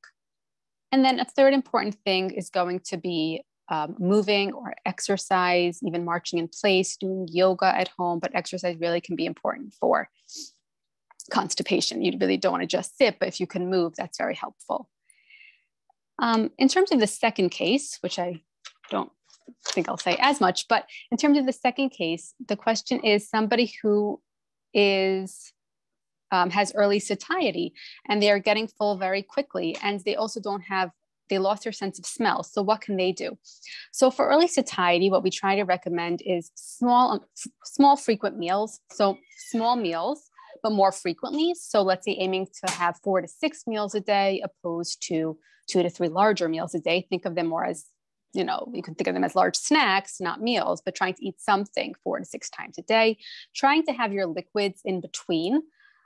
So trying to get full on solids during the meal and having liquids in between. And when you do have your liquids, trying to make them higher calorie can be helpful. One idea I saw is to take a supplement like Ensure Clear and to freeze it in an ice cube tray, and then just to pop one of those cubes into whatever you're drinking, just to get more calories that way. If somebody is having a hard time with smell, and they have a decreased sense of smell, using a lot of herbs and seasoning, especially very aromatic seasonings like curry or rosemary or saffron, can be very helpful. To use sauces, to use mustard, barbecue sauce, to make sure you get a lot of, so you can taste it, and to not have food too cold, because if something's a little bit warmer, you smell it better, and then hopefully you could taste it better as well. So those are some suggestions in terms of both early satiety, to have your small but frequent meals, high calorie foods when you're eating, like avocado, nuts, peanut butter, eggs, seeds, like we mentioned before, flaxseed, chia seed, peanut butter, and trying to have more seasonings, spices, sauces added to your food. That's so helpful, those suggestions. Shoshana, there was a question in the chat that smoothies have a lot of sugar. What about Parkinson's disease patients who are also a diabetic? Any thoughts? Yeah, so smoothies, the smoothies I mentioned could have a lot of fruit. So it's going to be natural sugar. So again, I do think it's going to be different if someone's just trying to watch added sugar versus somebody with diabetes. But for somebody with diabetes, we typically try to recommend more of a green juice, which would be mostly spinach, kale, celery. And then I usually recommend one portion of fruit, like an apple or a pineapple or mango, just to get something sweet in there. And then of course you could do seeds and nuts to add the protein, or some plain Greek yogurt for protein. Awesome, super helpful. And just to let the participants know, we do have a couple of sheets of a handout that Shoshana she prepared and shared with us about some of these tips for nutrition. So you should be able to find that in the packet that you can download from the Eventbrite. So we'll keep going. So I just wanted to give a quick overview on non-motor symptoms from a neurologist perspective. So, you know, Parkinson's, as I was saying, is a very complex disease that seems to affect all aspects of our life. And I think this is a sort of blurry but nice visual that shares the fact that from really head to toe, you can experience symptoms. And so often when I'm seeing a patient, that's how I think about it. And I try to go from head to toe. So so that people are aware and recognize that some of these symptoms may be part of Parkinson's, is sleep disorders are a big part of Parkinson's disease. People can have trouble falling asleep and staying asleep. We call it interrupted or fragmented sleep. People can experience excessive daytime sleepiness. There are sleep disorders that are part of Parkinson's. One is called REM sleep behavior disorder. So we know our REM sleep is typically when we dream. Usually we're paralyzed, but people with Parkinson's, because of this abnormality of the levels of dopamine, tend to talk or yell or act out their dreams. They punch or kick. And that can cause injuries to their bed partner or could lead injuries to themselves. They could fall out of bed or hit their head. And so though the sleep disturbance is itself not dangerous or sinister, it can lead to injury, which is why we want to recognize it. Sometimes because of the stiffness and slowness, people will have trouble with cramping at night or difficulty turning over in bed. And then if they wake up at night to go to the bathroom and they're haven't taken their medications, they might find that they're shuffling or very slow. So these are all issues. If you're experiencing them or as a care partner recognize that the person with Parkinson's has these symptoms, it's important to mention to the neurologist because there's many different options to address these. People can experience behavioral and mood symptoms. And we've heard about this a little bit, but I just wanted to emphasize apathy is a really challenging symptom. And apathy is different than depression, where apathy I think of as kind of someone becoming less able to initiate activities, less able to engage maybe.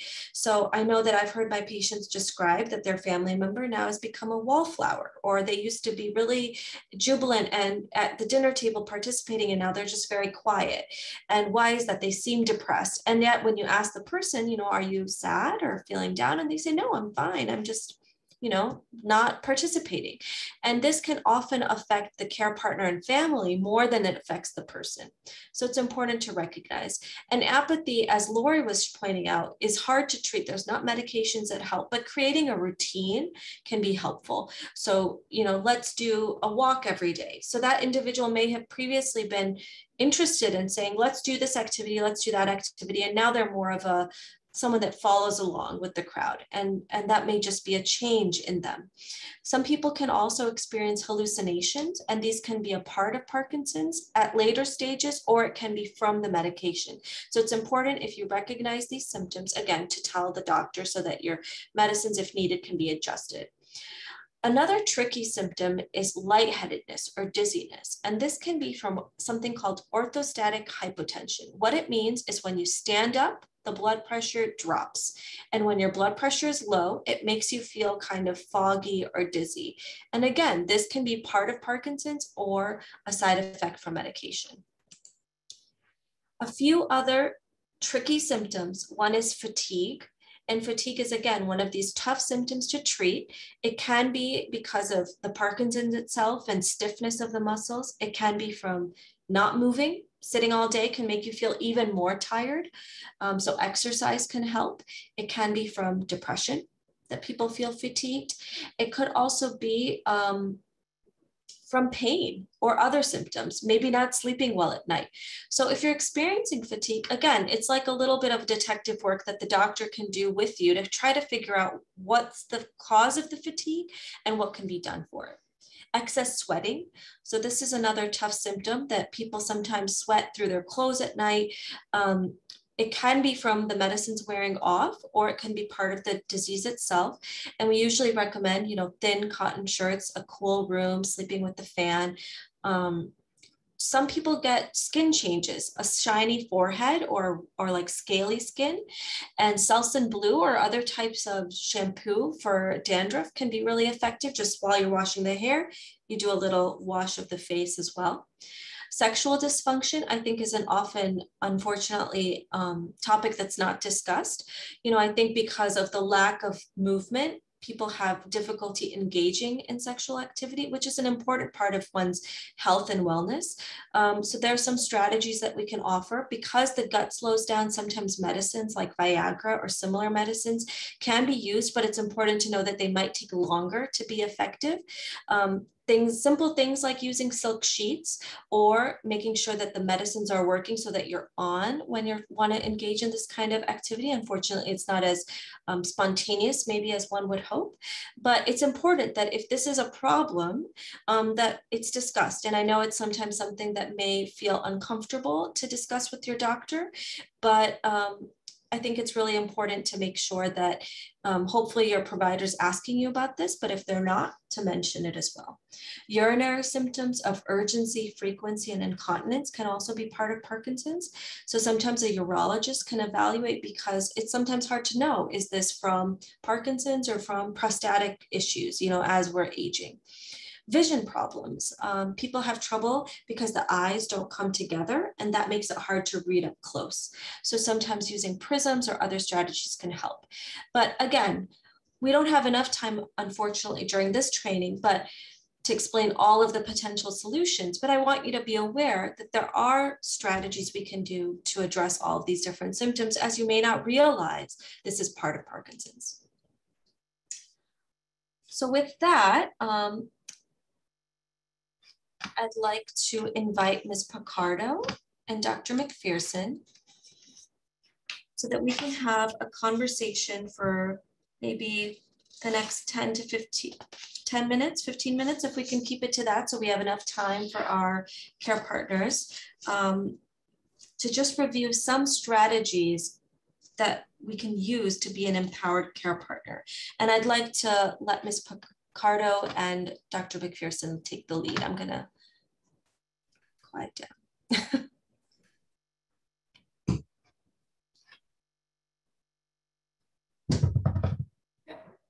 You can go ahead, Angela. Thank you. Good evening. Thank you for the invitation. And I want to welcome all of you attending this workshop and learn about Parkinson's disease. We have a very good information last night and today, but I want to give you the point of view as a caregiver. I am a caregiver. And there is no school or resources or place that we can go to learn to be a good caregiver.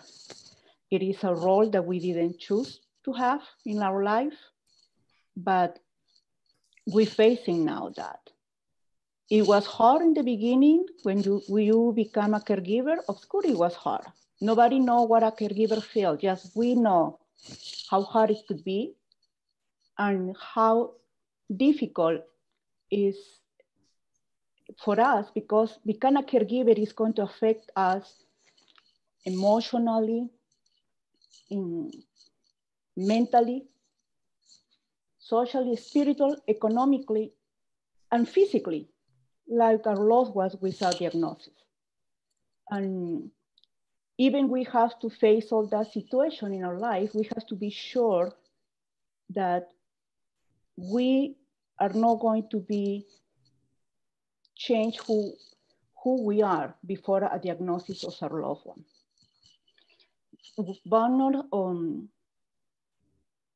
I like to share with you one of the tips that helped me in my role of caregiver, that the first things about it is learn about the disease, the knowledge about it. Because when you have the knowledge, you are going to have the strategies to solve problems that you are going to face every single day. Because you have to take your role like as caregiver day by day. Don't stress too much thinking about the future. Just working day by day. And one of the strategies when you know about the disease is that it's going to help you to be realistic and honestly with yourself, like a caregiver, to communicate and say, I'm capable to do this, and I cannot do this part of my work. Because we are not heroes, we're human beings. And our loved one, our partner with the disease, our family members, our loved one providers, and even our own providers have to identify that we have the right to have the weakness, that we don't know how to manage the situation to be a caregiver. So be realistic in your abilities and honestly share that. Is going to give you the support that you are going to need, because people around you is going to know that you are asking for help. If you have a hobby in your life before becoming a caregiver, please continue with your hobby. Be sure that you continue spread the knowledge about this new reality in your family, with members of the family, with your community, with members in your church, with your coworkers, like in the video we watched yesterday. The person who has the Parkinson disease, she has to feel comfortable and don't break out to share the new diagnosis with his coworkers at work. It's the same for us. For us, like caregivers, we need to be sure after we pass the shock of the situation, the grief that we are living since the moment we become a caregiver, put ourselves together and share that. Oh, you know, I am a caregiver. And this is the abilities that I develop from now on, and this is what can I do, and this is what I cannot do. Something that helped a lot is be organized. That is a word that was telling since last night, and everybody's said about it, because when we are organized, we have a peace of mind and help us to target what is our daily routine to support our loved one and support ourselves. So please, you always keep a notebook. Wherever you go, you keep a notebook where you are going to have the names and the email address and the easy way to contact your provider, your loved one provider, even your provider. I used to have the first part of the notebook for my loved one, and in the back of the notebook is for me, for my own provider, for my own resources, because I have to think of me. So this is my loved one, and I'm here in the same notebook. So when you go to see providers for your checkup, you will share. How do you feel physically? How do you feel emotionally and mentally? Don't forget about your mental health. Sometimes it's a taboo, especially for some cultures, but we have to be honest with ourselves. And something that even you have a calendar, try to have a big calendar. You have a link in this presentation that you can have a digital calendar or print a calendar. I have a print calendar, and this is a tool that I love it because it's 4 ink. You see 4 different colors. So in my calendar, because I'm always in a rush, and caregivers know what I'm talking about, I just turn on the refrigerator, on the desk, in my bedroom. And I know the red for me is the most important. Then it's the blue, the green, and the black. The green for me is my fun time. I'm always looking for the green link in that month. That is my time. Try to looking for respite. It is hard. I know it's hard to find a person who will provide care for our loved one. Even if you have the money to pay for it, You don't find easily rested person to work with your loved one. It is something that is so important to educate the community. Try to be part of groups, support groups. There are not a lot of support groups, but you have all these providers in this presentation. Go back to your providers. Ask them where are the support groups. And if there are no support groups where you live, you start one. Tell your providers, I like to meet other caregivers. I want to share my feeling. I want to be in a safe environment where I could feel free to talk and learn about what are the strategies. And the providers who are listening to this presentation, I like to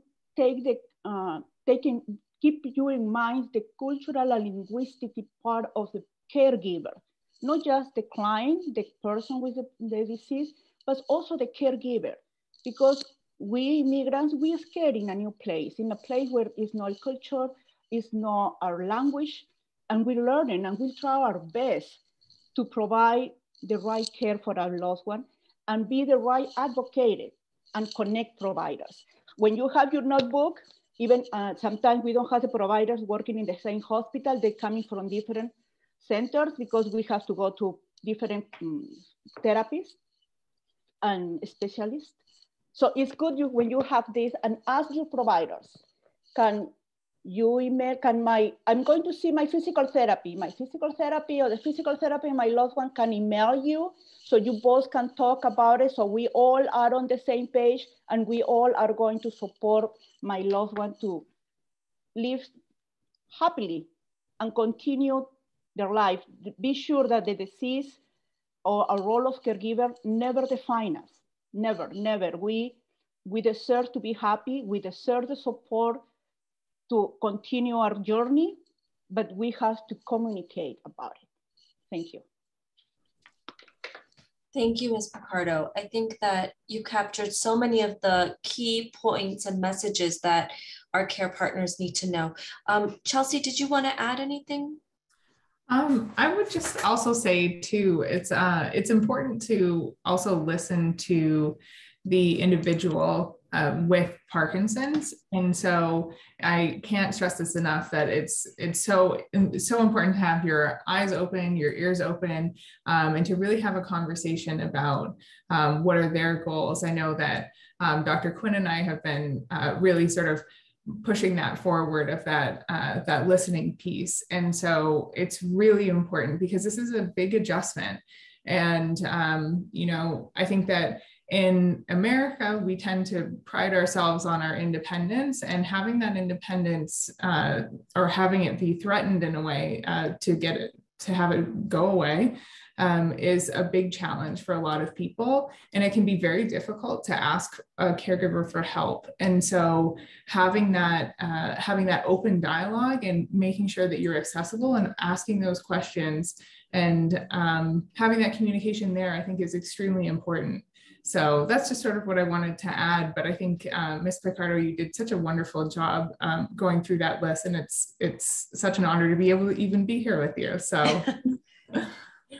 So we do have a nice document that Ms. Picardo put together for all of the care partners and participants that's in your packet that really goes through all of these 8 components of what it is to be an empowered care partner so that you can go back to that and reference it.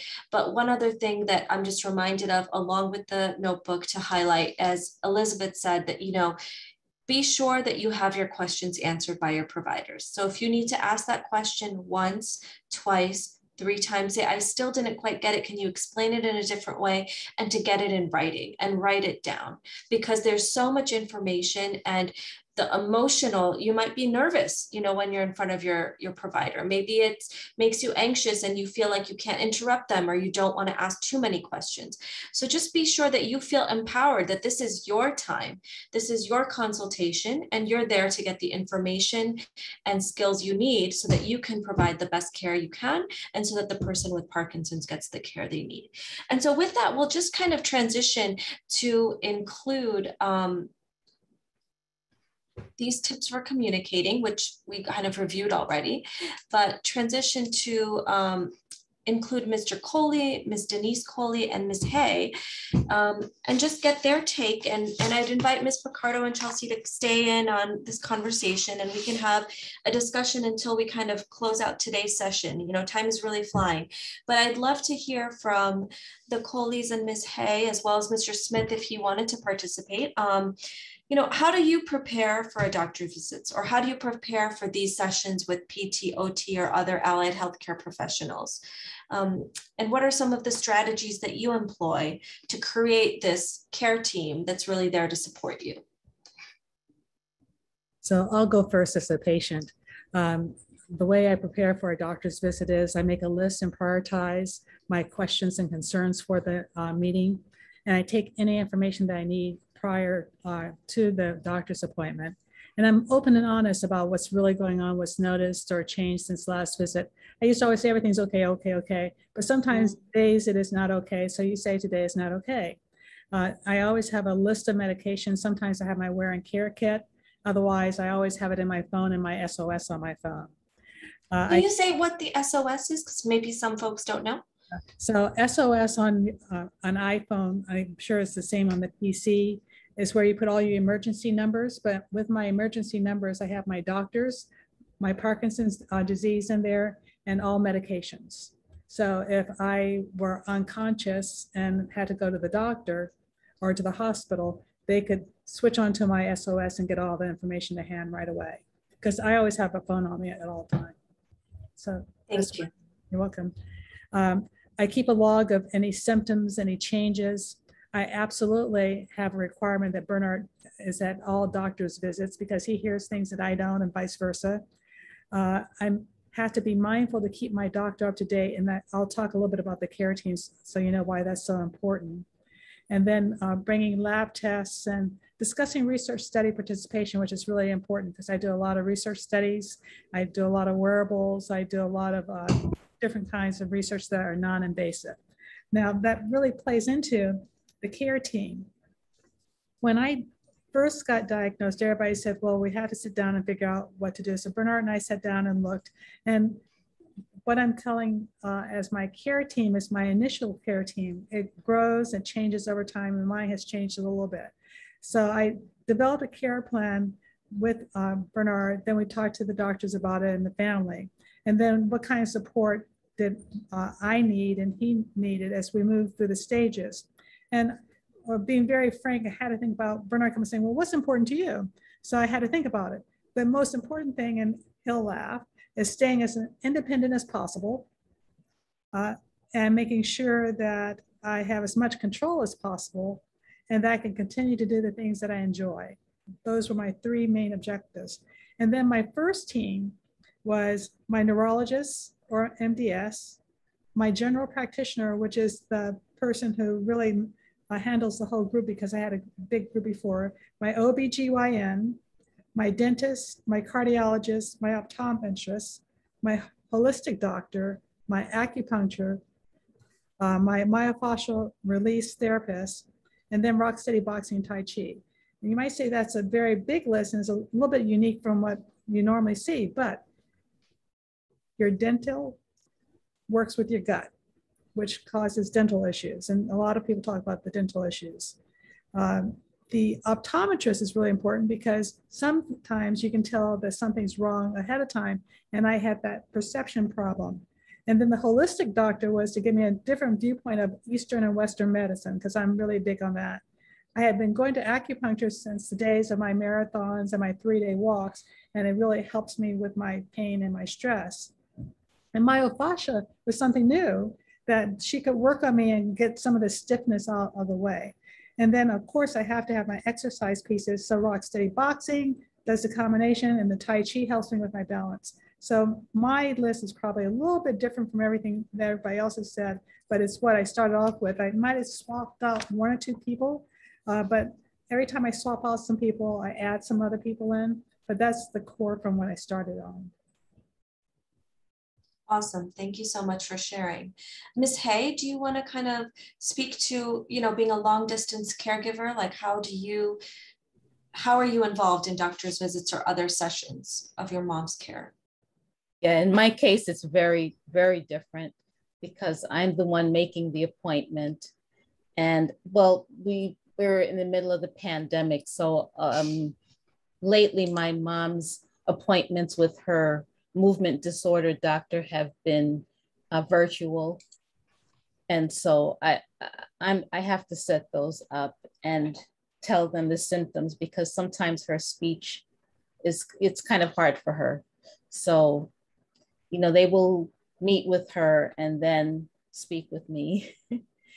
And then I have to translate that to the caregiver, or if there are any changes or anything like that. It's kind of hard because I don't get to see the changes in her, and the caregivers aren't always as mindful as maybe I would be with my mom to say, oh, well, I noticed this.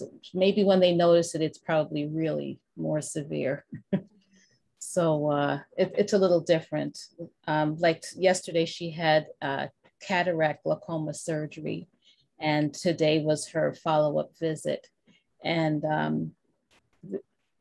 there were a lot of disasters with transportation and all that kind of thing. And so I'm in the middle of my own doctor's appointment and I'm getting frantic calls to please help us. You know, the caregiver is just as helpless. She's kind of a little frantic, and I'm in the middle of my appointment for myself. And so I'm always in the middle of that kind of stuff. But so my preparation is different. And thank you so much, Ms. Picardo, because I have papers, little pieces of paper everywhere in the house. I have them in the kitchen all over, and I need to have a book, because I was on the phone this morning about her medication, and I was like, I know it's on a piece of paper somewhere upstairs. And so when I get the calls, I don't grab for that book. I say, oh, let me just grab the quickest thing I can write on, and I'll transfer it later, and later never comes.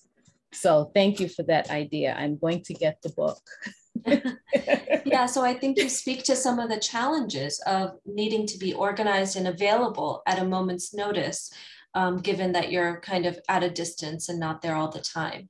Mr. Coley or Mr. Smith, did you want to add to your perspective in terms of preparation in advance of visits? I'll let Mr. Smith talk, since he represents almost solo, right, Mr. Smith? Yes, I do. But I tell you the truth, Mr. Coley, I don't know if I want to marry you or marry your wife. You two represent such a beautiful, beautiful picture, and it's such a cohesive way of handling Parkinson's. I truly, truly admire both of you. I mean, I thought I had a list of things to do, or different things to take, different supplements to take. I have to talk to your wife. I mean, she swamps me. And you yesterday, listening to you speak about what you do in your preparation, I mean, I have a lot to learn. And that's the beautiful thing about it, you know, I remain teachable. And I'm going to make sure that I stay in contact with you both and continue to learn, because life is beautiful. I see every day as a beautiful gift from God. And I have so much respect for all of the people on the panel, for all the work that they're doing, trying to help out the people who have Parkinson's, and the people that take care of people that have Parkinson's. I know for a fact, because I took care of my mother for 9.5 years. She was a double amputee. She had diabetes, and she was on dialysis, and I took care of her. I moved in with her to take care of her. So I know what it is to be a caregiver. It's a very difficult job, but I learned how to do it with love, and I have so much respect for the people like Lorraine Hay. I mean, you do this with love, and you do it long distance. And there's so much to be respected for the work that you do. And I'm blessed. I'm blessed to meet all of you. Dr. Shah, I can't thank you enough. Well, I think that that's a great transition to the next topic, but if anyone has more to add about that, and I didn't pay Mr. Smith to say that, but I think he highlights the importance of having a circle of friends or a support network.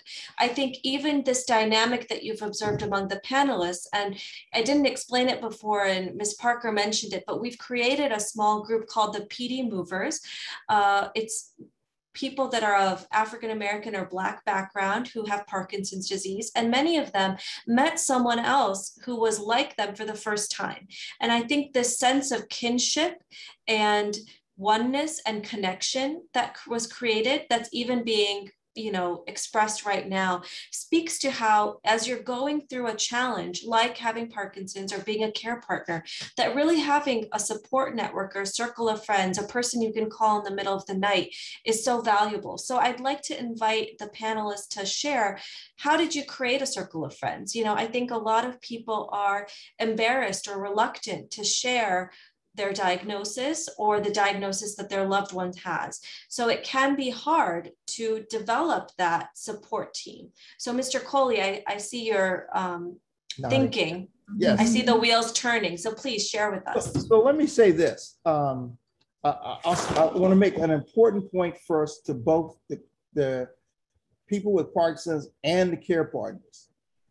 Your circle of support may not be the people that you had at the moment you got the diagnosis. And I want to emphasize that. Many of the people who are now our support team are people we met after the diagnosis. And here's why. We know that many of our colleagues are hesitant to disclose that they have Parkinson's or to address their disabilities. But there's nothing like being in a group of people who are like you to open you up. And we had huge aha moments when we got actively engaged in, for example, the Learning Institute at becoming research advocates with the Parkinson's Foundation. Or we went to a seminar with a room with 1,000 people in the room with Michael J. Fox. And all of a sudden, you're surrounded by 1,000 people who are like you or experiencing the similar thing, and people you could talk to. So you don't have to fear anymore that you're talking to people who don't get it, won't understand, etc. And we learned firsthand the real value of seeing someone who's like you or in the same position you're in. So what I want to encourage you to do, it's been said several times, but let me emphasize it. Get out amongst those who have Parkinson's disease. Get out to events that are put on by the various Parkinson's disease associations and foundations, because there you will meet people who do understand, who can relate to the things that you're feeling, experiencing, talk about, etc., and tell you their stories. And all of a sudden you realize, no matter how much you thought you were alone or thought you were by yourself, you're not. There are many. And finally, I'll put a period on that by saying that Dr. Hiral mentioned PD movers. But let me tell you, not just at PD movers, but in similar groups that we've become associated with, probably the number one thing we heard from people from the communities of color is that until they got into those groups, they had never seen anybody that looked like that. And it was a big relief to finally see somebody who looked like you, or from the same kind of neighborhood you came from, or experienced the same kind of things you did, or went to the same kind of churches you went to, or whatever, but somebody who was like you, and how much of a help that is mentally, etc., for dealing with Parkinson's. And becoming a care partner. So important. Thank you so much for sharing your thoughts. And, I'm just mindful of the time, that it's 8 o'clock. Time seems to really fly. So I'm really thankful for everyone's participation, sticking with us, even without a break. but more to come tomorrow. Just to let you know, tomorrow is really focused on the third part of living and thriving with Parkinson's disease, which is how to overcome challenges to accessing resources, talking about what compassionate and personalized care looks like for an individual with PD, and a session on care partner needs. We're going to have some time for case discussions and some small group feedback sessions. So if we have more cases to discuss, but you know, we welcome your feedback. So if you have any comments to share with us between now and tomorrow, but if not, I'd just like to thank you all again for staying with us and say good night and see you tomorrow. Thanks, everyone.